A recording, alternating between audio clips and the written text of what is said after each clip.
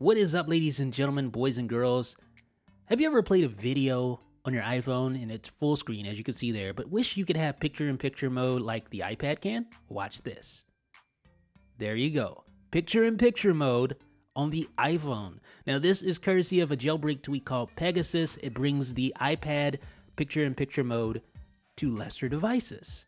So you can have picture-in-picture on your iPhone, you can have it on unsupported iPads, as long as it can be jailbroken with iOS 9, you can do it. You can also resize the picture-in-picture like this. Pretty cool. And of course, you can slide it over to dock it to the side to get it out of the way if you need to. I'll show you that right now. So there you go. And really, the nice thing about this is that you can use other apps at the same time. So you can do other things at the same time while watching videos. You can also two-finger tap like this, two-finger double tap to go into picture-in-picture mode. And you can tap this button to redock the video.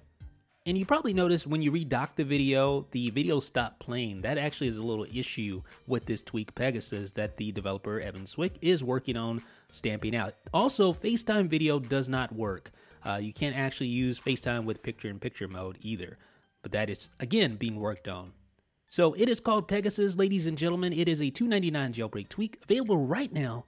Let me know what you guys think in the comment section. This is Jeff with iDownload Blog.